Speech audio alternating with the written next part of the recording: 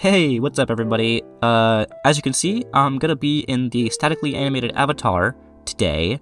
I'm just gonna be like this the whole video, alright? I just felt like I didn't want to spend 3 hours editing on 30 seconds of video this time. Just this time. I'm gonna go back eventually, just for this video, I'm gonna stay like this, if that's okay. Alright? Okay, start the video.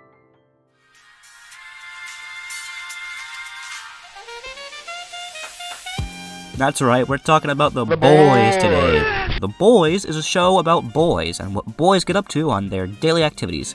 And if you have a show about boys, like The Boys very much is, you'll have a show with an intimate relationship with masculinity. And The Boys has no shortage of male characters, each with their own connections to masculinity. I mean, The Boys has a lot to say about a lot of things, and any analysis of messages and metaphors of the show will barely scratch the surface, but I've found that this topic is something that not a lot of people are talking about. And it's something pretty interwoven with the show, specifically in its 3rd season, with the introduction of Soldier Boy. I'm not a fucking pussy. Like I said before, The Boys has got a lot of boys in it, and it's time someone starts talking about these boys in the true language of boys. Oh, and also there's like superheroes or whatever. Delicious!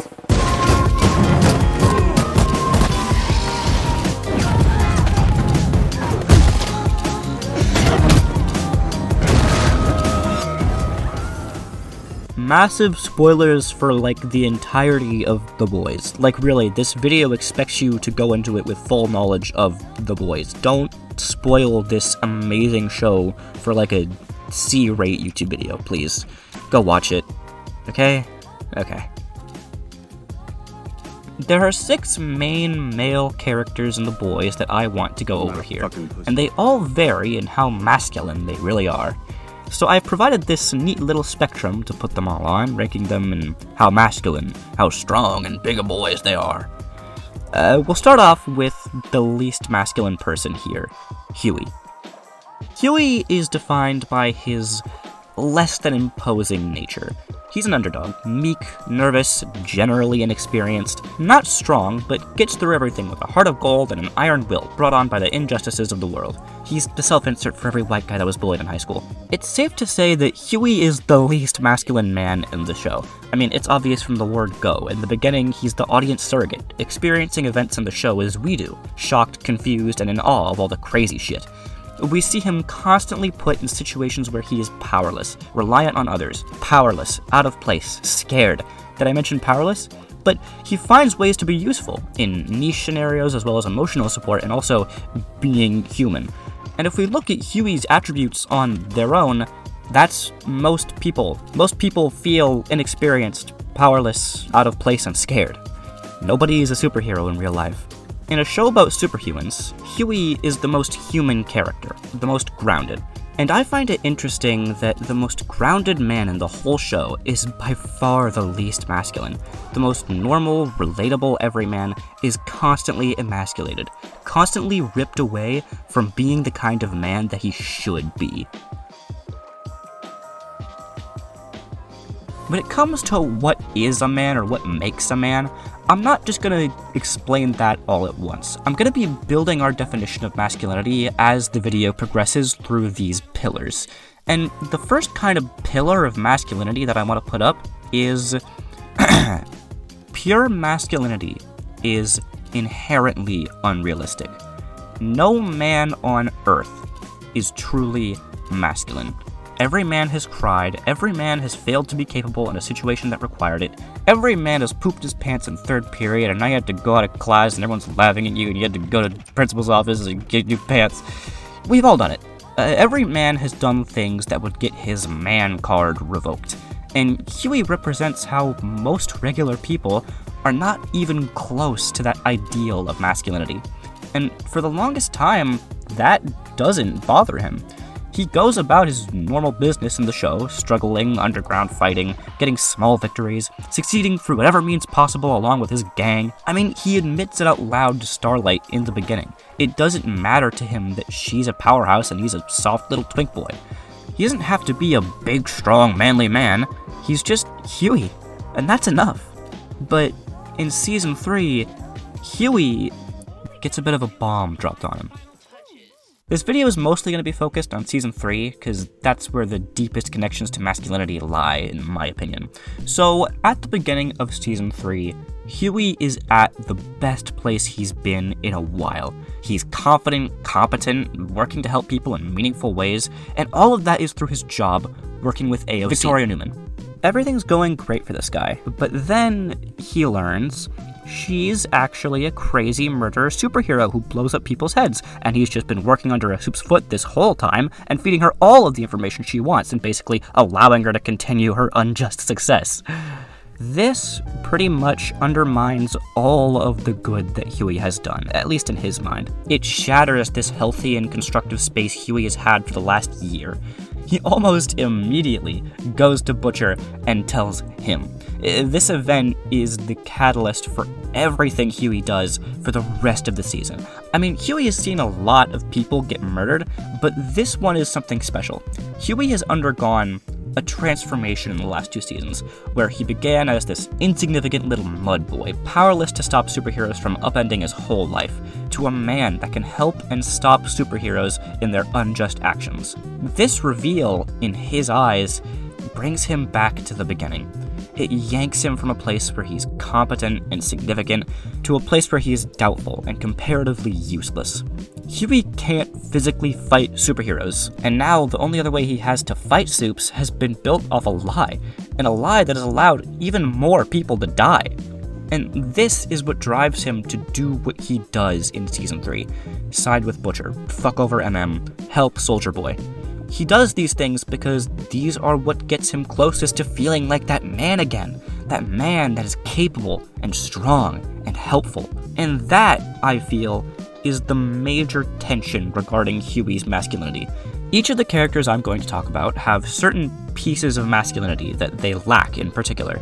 And the two that Huey have are capability and strength. I know these two look like the same thing, but they're not, I promise. One's mental and one's physical. Capability is more like confidence, and strength is more like power. So, Huey is now taken out of this healthy, constructive place where he's confident and all that, to a place where he is just the opposite in all of his history there. Huey with the boys is meager, out of place, and is just the weakest of the crew. At least, that's how he sees it, even with all the positive affirmation around him. His lack of confidence is just telling him how much less of a man he sees himself in this environment. So here, Huey is now in an environment where him and his masculinity are constantly undermined and invalidated, where his confidence is destroyed and where he has no power. But this could all be changed with the introduction of Temp V. Okay, so I'm gonna take a quick break from Huey, since I would rather talk about guys without superpowers before I talk about guys with superpowers, since having them or not is a pretty big point of emasculation. So let's move on to our next least masculine boy, Frenchie. So Frenchie is a guy, and not the most masculine one at that. He's a sly man, many identities, knowledgeable in many fields. Specifically, he's a remarkable chemist and engineer. He's effectively the smart guy of the crew. Again, none of this is particularly masculine. The smart one doesn't really need to fill that role. Frenchie has a lot of emasculating things in his character. He isn't really strong, he's named after a French bulldog, he is surrounded by women who are way more powerful than him, and he has this weird dominatrix thing going on with this lady. But to be honest, Frenchie doesn't really struggle with that. With his stature, his niche, or the women in his life. He doesn't care about that.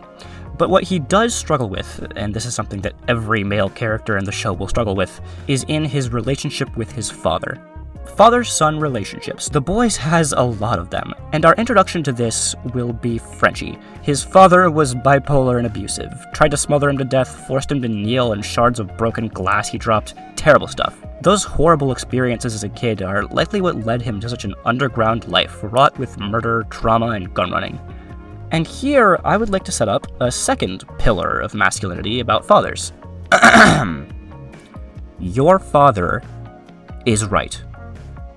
What I mean by that is, from the view of masculinity, father-son relationships boil down to the father needs to turn his son into a man.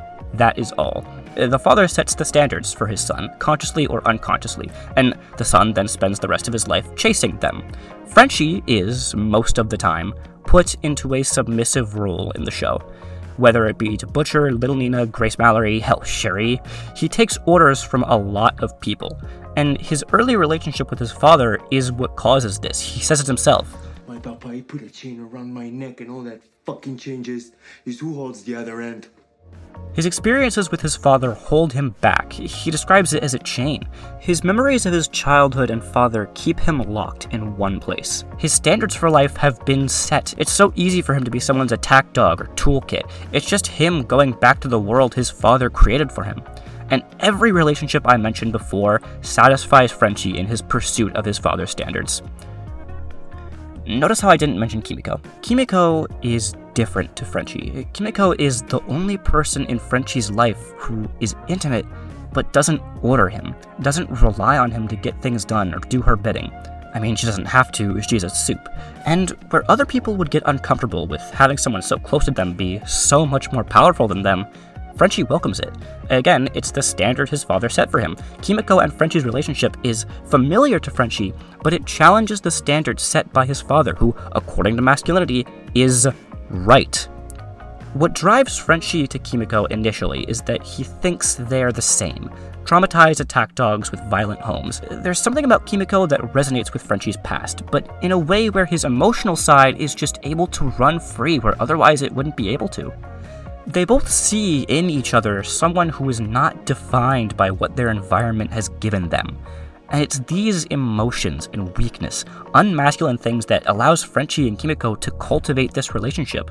And in the end, it's Frenchie's unmasculine traits that allow him to overcome the standards built by his father. They help him become more than just a chained dog, and they help him get his damn paid vacation days and a dental plan!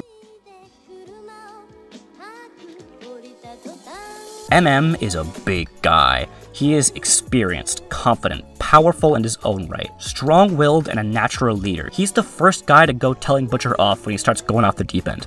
MM doesn't have any problems with his masculinity on the outside. His big problems with masculinity lie inside, with trauma and control. MM's grandfather was killed by a reckless and uncaring soldier boy on a killing spree in a black neighborhood. MM blames himself for the death of his grandfather, as he was the one who unknowingly moved his grandfather into danger. Pretty much directly because of this event, MM struggles with OCD. In the earlier seasons, MM's main problems came from his disorder, but in the third season, it's shown that MM's disorder stems from his trauma. Another pillar of masculinity that I want to set up is having strength is less important than never having weaknesses.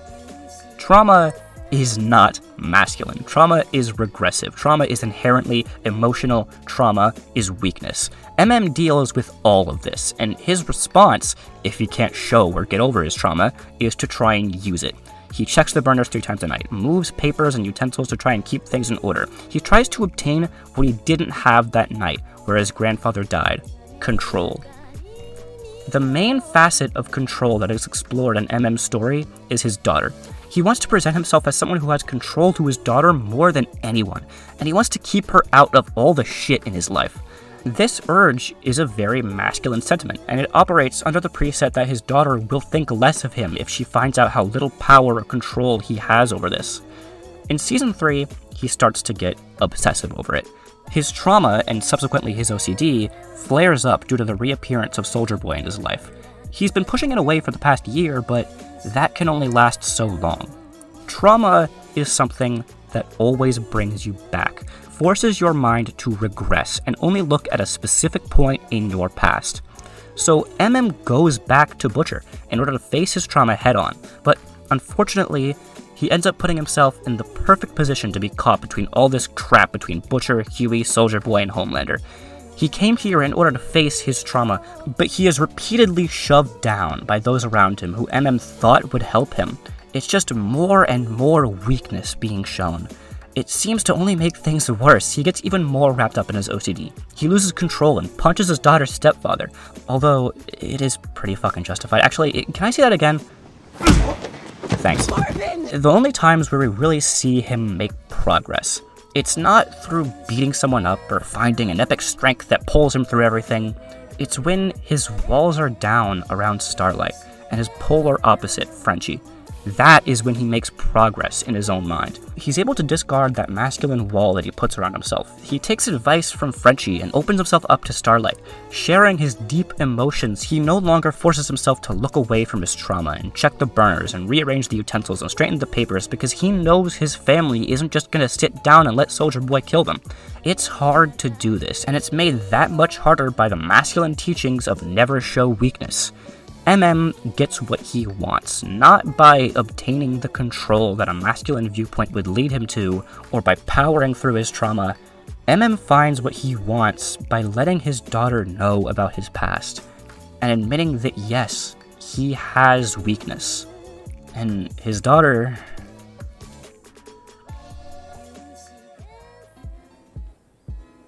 So we're done going over the powerless people, so let's move on to superheroes. Superpowers in The Boys aren't necessarily unique. However, the way The Boys explore superpowers in a hyper-realistic, gritty capitalism way is. Superpowers represent the incredible divide between those with power and without it in our systems. People with superpowers can't even be touched by people without them. The show uses superpowers to depict any system with a large power dynamic. Religion, abuse, capitalism, racism, all that. And this includes masculinity. Masculinity, at the end of the day, is about the power dynamic that is supposed to exist between men and women. The entire concept of masculinity revolves around this. Hold on, new pillar. Masculinity revolves around creating, maintaining, and presenting its power dynamic. Masculinity is presentation. You have to present your strength, present your leadership, present your ability.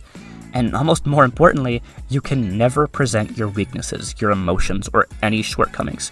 Masculinity is honestly more about what you can't do than what you can do, and this presentation line of thinking runs everything having to do with superheroes at VOD. Always look for cameras, smile for the video, charm the congressman, give the people and the shareholders what they want.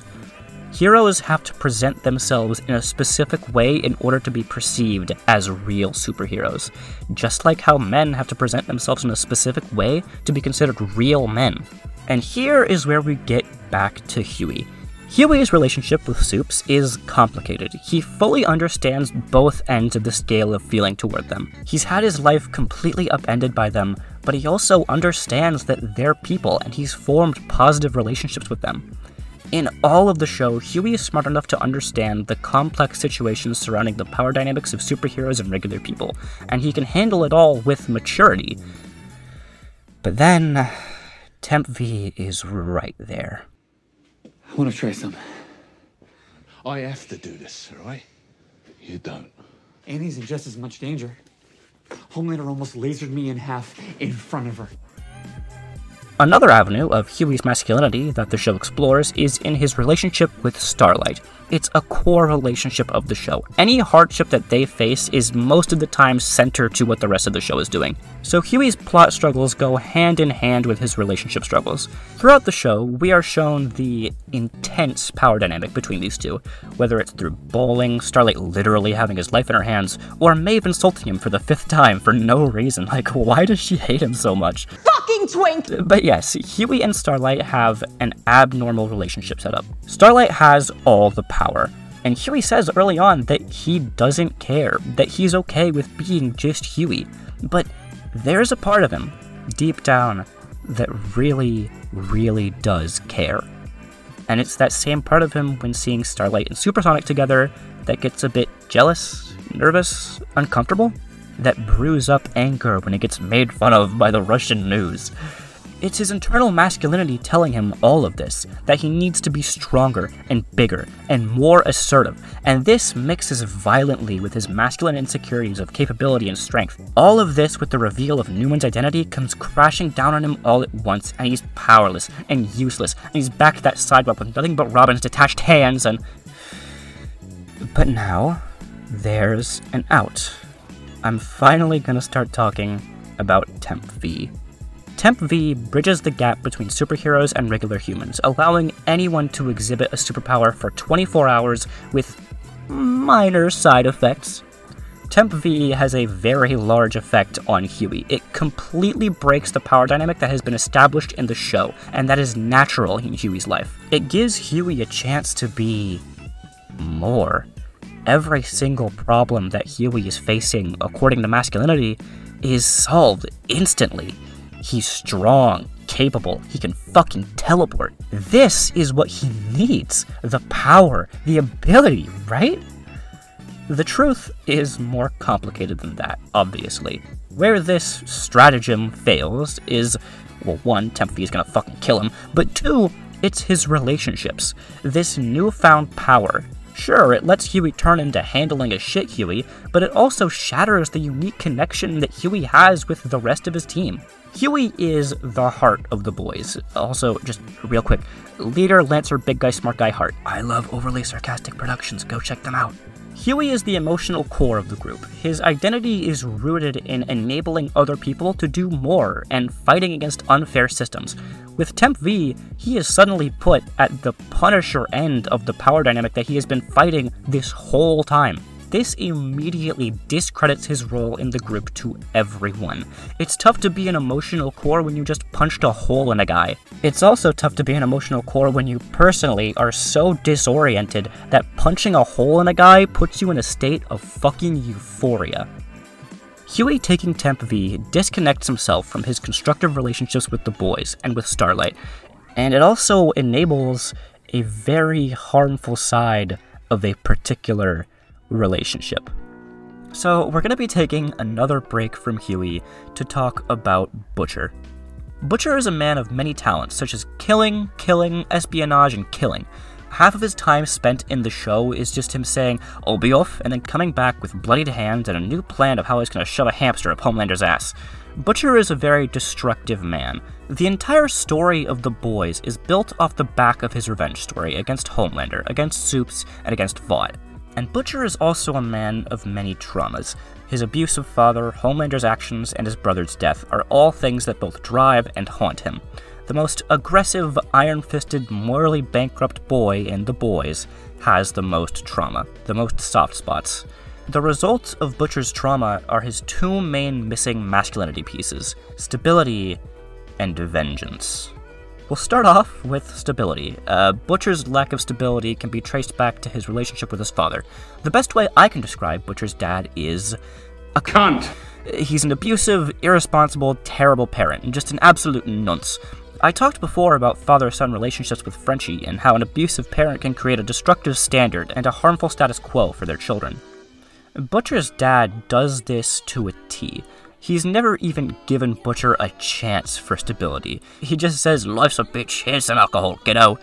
I mean, he does my job for me right here. Maybe I'll push you a bit hard. Look at ya. Are you the strongest bastard you know? You? Tougher than I ever was. You're a fucking monster. I just want to know. Butcher's dad creates a world of violence and strength, and Butcher has been living it up in this world ever since Homelander ruined the life he built. And that's not even the biggest form of trauma stemming from Butcher's home. That award goes to his little brother Lenny. Lenny was a much weaker little brother to Butcher, but someone who always kept Butcher in check, as well as created a form of companionship in the abusive home that they lived in. But that didn't last forever.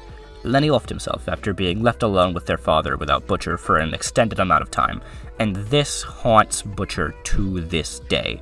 Butcher blames himself wholly for the death of his brother, and any attempt at blaming his dad is immediately deflected back to Butcher. The reason I stopped talking about Huey to talk about Butcher is because they have a specific relationship. It's the longest running relationship in the show. Butcher watches Huey go from little twat to strong cunt over the course of the entire series. And of course, Huey... Who's this one remind you of? Isn't he the spitting of Lenny? Huey has a similar role in Butcher's life as Lenny did. He's the emotional core, the rational everyman. Not the strongest, but he can guide and enable people that are. This dynamic, as well as everything else having to do with Huey, gets warped by the use of Temp V. Lenny isn't going to be good at leading Butcher away from doing harm when Lenny is the one kicking the shit out of people on the playground. Huey sees a radical change in how he interacts with the world around him. But Butcher, if we're being honest, is used to this violence and power. He's killed Supes with his bare hands before. Laser Eyes is just another means to the same ends he's been chasing. And now Huey has gained the strength to be equal to Butcher. And what's so bad about two Butchers? Real masculine relationships are unemotional, down-to-earth, simple. You know, the boys, cracking up a cold one, simple action, simple respect, fishing. It's all about that quiet, mutual respect. And that's nice, but when you get two boys roided up on liquid super juice, composed emotional support is probably needed. And masculinity does not want that. Men aren't weak like that. Men can handle that on their own. This isn't a pussy party, let's go laser a guy and shove a hamster up Homelander's ass! Temp V is more than just a metaphor, and also engages with masculinity in a much more linear way. It allows Huey and Butcher to give in to the man way of working through their trauma and insecurities. Yeah, man, go punch A-Train. Go burn Homelander and all of the other soups nearby. They deserve it. The use of Temp V, the gaining of that incredible power, immediately fucks up every relationship for both Huey and Butcher. It enables destructive tendencies, inflames insecurity, and is just too much damn power to have over another person. And that is a great metaphor for masculinity. The other missing masculine piece of Butcher is vengeance. And guess what? We can't properly talk about that without talking about another pivotal character. Homelander is an allegory. He's an allegory for a lot. The poster child of modern superheroes and VOD. The doer of so many awful things that it's barely possible to count. I mean, he is the boys. But I'm gonna focus on a few specific things. Obviously, him as a metaphor for masculinity, how his characteristics interact with masculinity, and also the things that he has done to directly affect other characters. We'll start off with what he is. Homelander is evil Superman, immature Superman, Superman in the wrong hands, Ubermensch, Nazi enabler, white supremacy, patriarchy. The show uses Homelander to express the harmful effects of harmful systems and ideologies. Homelander is a character less about what he does and more about how he affects others and the few times that others can affect him. He is the strongest superhero, even among other superheroes. He was grown in a lab to do so. And all of this incredible power has created an immature, insecure shell of a man who preys on the weaknesses of people who he wants to save and make love him. As an allegory of masculinity itself, he is the Ubermensch. You know how I said before that no man is a real man? Well, I lied. Homelander is! Homelander is the unrealistic expectations for men. He is strong, capable, has accumulated fame, wealth, power, a seat at the top, and he is fucking miserable. Even atop this mountain of power, more masculine energy than is possible for any human, and he still has emotional weaknesses. He still wants a family. He still wants to be loved. Being loved is something that he never really genuinely had. He grew up in a lab. He was engineered to be the ultimate superhuman. He never had a family, and he was never genuinely loved by anyone. To create the ultimate man, one who somehow meets the impossible standards we set, they had to sacrifice everything else. And even when this engineered superhuman somehow meets all the masculine expectations put in front of him, he is still unhappy. Because attaining masculinity in its pure form doesn't make you happy. It sets an impossible goal to run to and berates you whenever you happen to fall or, God forbid, go off course. When Homelander admits to himself that he does want the people to love him, his response is to call himself dirty, shriveled, anemic little part of you that still mules for approval and love and a mommy and a daddy and a boo-hoo-hoo. And that's why Homelander's missing piece of masculinity is emotion. He has fucking everything that masculinity can give, and he still cries. He still wants a team, a family, But because the only way he has ever interacted with the world is through this lens of ultimate power, of being on the Punisher end of the power dynamic, he is never able to connect with anyone in a meaningful way. But there's more to this power than just not being able to fill the bottomless holes that are our egos and insecurities. That power does come with some benefits, those being you get to fuck over everyone else around you and nobody can challenge you. Homelander's crimes are all of them, but the one that matters to me is what he did to Butcher's wife, because that brings us to the end of a detour, and we can talk about Butcher's missing piece of revenge. Butcher's revenge piece is a little unique, because it's less about a masculine piece that Butcher is missing, and more just like an actively terrible thing brought on by abused power and stubborn, petty, grudgeful masculinity. Butcher's wife was raped by Homelander, and Ryan, this is Ryan by the way, is the unfortunate result of that event. Season 2 was all about the kid and the struggle to keep him from Homelander, but now Ryan provides as this weird bridge between these two characters. Neither of them are great fathers for Ryan. I mean, one's worse than the other, but a rock and a hard place. Butcher obviously wants to be a better father than his dad, but as he falls back into his story and uses Temp V, he forces himself away from Ryan, for both of their sakes, so that Ryan is as far away from the boys as possible, and so Butcher can continue being Butcher. Again, the story of Butcher is ultimately a story of revenge. Revenge against a man and a system that took everything from him. But like everything else, that gets twisted a bit in Season 3. We see it happen in two ways. First, as we talked about, Butcher takes Temp V, and suddenly he has all the power and freedom to do to anyone what Homelander did to him. But also, Homelander just straight up talks to Butcher. They have a nice window-side chat over tea.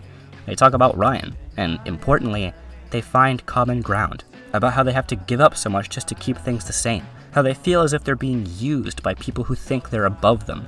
We see Butcher, if only for a second, relate to the man who he has been vehemently chasing for the past 2 seasons. And it is masculine urges that pull these two together. The want to keep things simple and just fight and win and kill without all of the politics between, and the urge to just be free without all the protections and guardrails keeping weak people safe. Homelander's infinite superiority complex and Butcher's infinite stomach for cruelty and violence start to blend here, and while Butcher resists it because, obviously, Homelander, in this conversation, still manages to plant a seed there. A seed of discomfort, a seed of unease in Butcher. So, even with these twists, Butcher carries on in his pursuit for Homelander, determined to find retribution for what has been done to him, as always.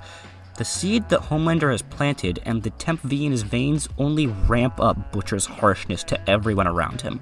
His revenge story is not what has been tampered with here. The barriers between Butcher and Homelander have been brought down, and now Butcher can manipulate and strong-arm and absolutely fuck over everyone in his way. The few relationships that kept him in check are being burnt and cut into by his laser eyes. And again, that is a great metaphor for masculinity.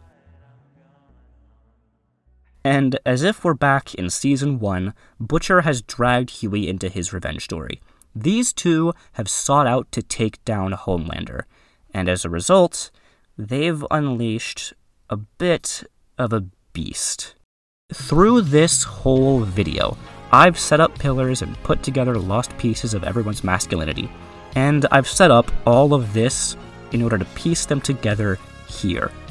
Everything here fits squarely into the embodiment of traditional masculinity. Soldier Boy! Fab 5 Freddy told me everybody's fly. DJ spinning, I said my. Soldier Boy is an old guy from World War II. Again, the embodiment of traditional masculinity. Remember how I said Homelander was a real man? Well, I lied again. Soldier Boy is the real man. Soldier Boy is strong, tough, intimidating. He doesn't give a shit about trauma or get emotional ever, because he's not a pussy, and he's in this story for revenge in order to regain the control in his life and the validation that he never got from his father. Soldier Boy is the inverse side of every masculinity piece I've talked about. He's the perfect shining pearl of masculinity on the outside, but on the inside, he is the masculine weaknesses and aspirations of every man in this show. He is an utterly broken man, masquerading as a symbol of perfection, and he is by far the least prepared to deal with them. Like Homelander, Soldier Boy is the unrealistic expectations for men, the physical manifestation of it, and all of the effects that come with that. You thought Homelander was bad? I mean, he is, but Soldier Boy has what Homelander wishes he always had, and he's even fucking worse! Where Homelander kills and jeers and influences, it's for a goal, for a company, for the warped aspiration of a family. Soldier Boy does it for revenge against a team who hated his gruesome abuse so much that they gave him to the Russians to be tortured. Soldier Boy has been at the top of the masculinity superpower dynamic for pretty much his whole life, and he has abused it thoroughly. What he wants is given, and what is not given is almost always easily taken. He abuses the shit out of his team, stars in movies as a terrible actor, has sex with anyone he chooses, but even though he gets whatever he wants isn't enough. Giving in to these masculine urges and completing these masculine goals makes you even more unstable, because the whole time masculinity is telling you to never deal with your trauma, you've sacrificed so much to get to the top of that hierarchy that when you inevitably get unsatisfied, you don't know where to go. His PTSD in the present is so terrible and bottled up that the sound of a Russian song ends with a massacre. Twice. This is again where we are shown that even when attaining the goal of masculinity and power, Soldier Boy is still the same unstable man who never got validation from his dad. Soldier Boy did not meet the expectations of his father. As a kid, he never found the motivation to try and was labeled a disappointment. His relationship with his dad is not necessarily traumatic, but his father still built a world for Soldier Boy to live in. One where no matter what Soldier Boy does, he is a disappointment. In this world, his father showed him that violence is a perfectly acceptable answer to get what you want, especially if you have the power to do it. But even when Soldier Boy got the power his dad had set as his goal, it wasn't enough. His father never approved of him. The expectations were always larger, the goalposts always just out of reach for Soldier Boy. And I know I'm kind of painting Soldier Boy as the victim here, but if we're being honest, Soldier Boy's father was right. More than anything, Soldier Boy deep down is afraid. He has strength, there's no doubt in his mind about that. But what he's really afraid of is if anyone will ever see any weaknesses in him. He's afraid of others around him moving up. He's afraid of losing that death grip on control that he's had for so long. And well, he was right to fear that. He ended up given to the Ivans by his team, replaced by a lab-grown version of himself. And now, thanks to these two, this absolute amalgamation of negative traits is out and about. And the only way for him to deal with all this shit inside of him is to go on this revenge killing spree. All of this comes to a head when Homelander and Soldier Boy face off in the end.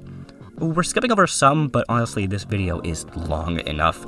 At this point, both the viewer and the characters do not know if Homelander and Soldier Boy are actually gonna fight. It was just revealed to everyone that Homelander is Soldier Boy's son. This is euphoric news for Homelander. Now, not only does he have Ryan, oh yeah, he has Ryan now, he also has Soldier Boy as family. He sees this as his out.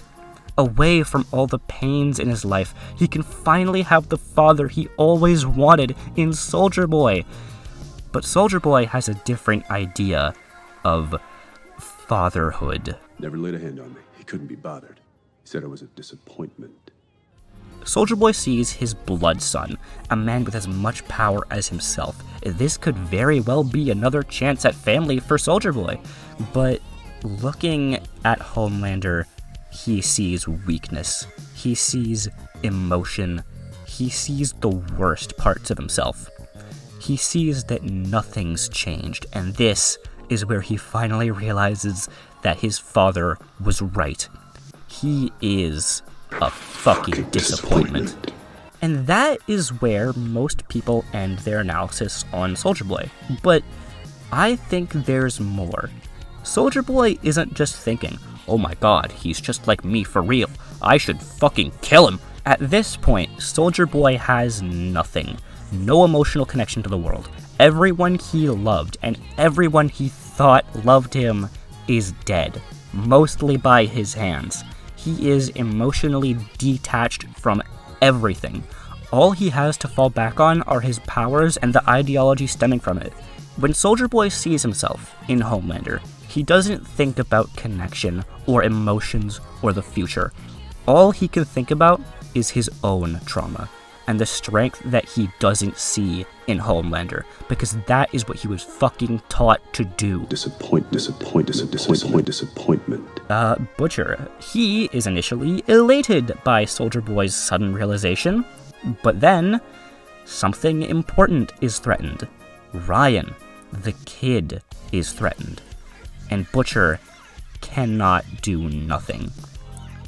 These two start working together. These two enemies, opposites, are working towards the same goal because they finally realize what Soldier Boy didn't. Ryan, the kid, the next guy, is just more important than this. Ryan, this season, has been this weird bridge between Butcher and Homelander, and the weird bridge is finally crossed. Homelander, at this point, is just protecting what little territory he has left, but Butcher realizes that the protection of the next generation is so much more important than the story that he's been building. Everything that Butcher has been building up to, all of it, has been for this moment, and here, at the last second, he finally finds something sacred, something to keep out of the fight at all costs.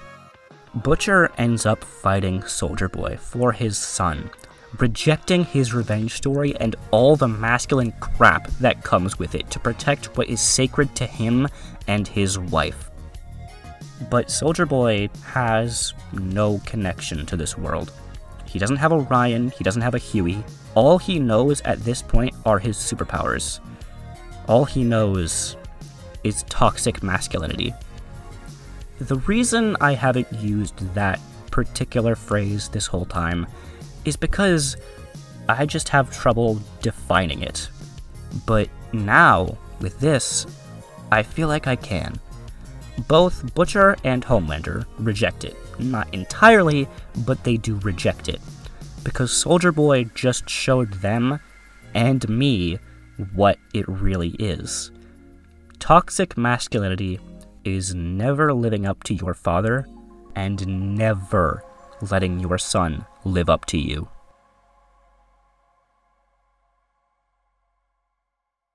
Alright, that should be the end, right? Holy shit, wait, Huey. Oh my, Huey, wait, we never finished Huey? What the fuck? Huey, okay, so Huey, okay. We talked before about how Huey's relationships with the healthy people in his life were disrupted, either by force or him choosing to walk away from them. And he does all this because he, as a result of the head popper, is reliving all of his trauma, and things that minorly bugged him in the past are now the focal point of his struggles. And his solution to all this is taking Temp V, and living with the power that Temp V gave him was cathartic as fuck at first, but now he has to bear witness to not only what that power is capable of physically doing, but also what that power can manifest as in the user. Someone like A-Train is equal parts evil as he is tragic, because the power that he's been given has demanded that he be disconnected from any and all of the deep relationships in his life. It turned him into someone who doesn't know how to handle hardship that isn't solved by superpowers and relies on the cheap rush of power and drugs that give you powers to live and feel anything. So anyway, Huey's unhealthy relationship with Butcher comes to a head when Butcher saves Huey by not allowing him to take any more Temp V, as any more Temp V would certainly send Huey 6 feet in the dirt. Honestly, that knockout is a good metaphor for their whole dynamic. Butcher ends their relationship of deception and moral bankruptcy by knocking Huey the fuck out without telling him anything, still physically demonstrating that he will continue his destructive behavior, but he knows enough and cares enough to know that nobody else should go with him. Huey's lessons on how to not handle his trauma are handily shown to him by Soldier Boy. Through Soldier Boy, Huey sees firsthand that the pursuit for impossible standards will always come up short and leave you as a more disconnected and sadder person. I mean, like I said, Soldier Boy has nothing, and this to Huey serves as a contrast to how, even at Huey's lowest, he still had people who cared about him. Huey has a dad that we somehow haven't talked about. Jesus. So, Huey's relationship with his dad is not the best. Since the beginning, there has been tension between these two. Huey's dad is not at all willing to fight Vought, because he's justifiably terrified of fighting superheroes and just generally wants things to stay the same. While Huey wants the exact opposite. Huey sees all of the worst parts of himself in his dad, or as a result of his dad, for the longest time. But Huey's time with Temp V, his time fighting with power alongside the embodiment of it, showed him how his dad was not weak. Huey's dad is a coward, but I mean, he was there for Huey. Even when both Huey and himself had nothing left, his dad was there. And that is a kind of strength that you can't get with Temp V. Huey can now, finally, live up to his father.